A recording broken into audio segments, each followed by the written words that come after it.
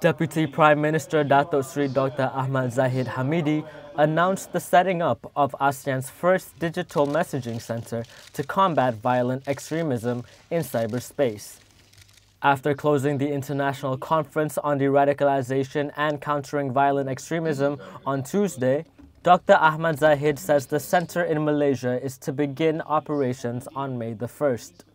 Kita menggunakan template yang ada di US dan juga di UAE, dan itulah yang akan kita establishkan di Malaysia, dan kita telah mendapat peruntukan kira-kira 200 juta ringgit sebagai seed capital atau peruntukan awal bagi pembentukan digital messaging center ini.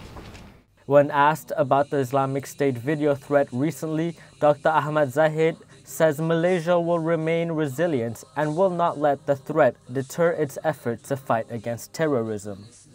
Hubungan cara langsung mereka dengan peringkat IS di Syria dan Iraq itu adalah sebagaimana yang videonya diperlihatkan.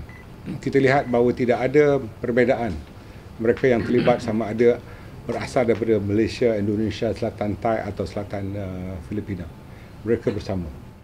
In his speech, Dr. Ahmad Zahid says it is imperative for all nations to employ more effective strategies and commit more resources to counter radical narratives, including on digital platforms.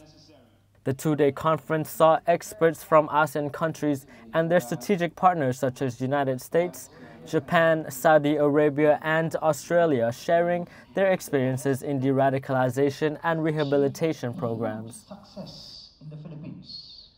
That is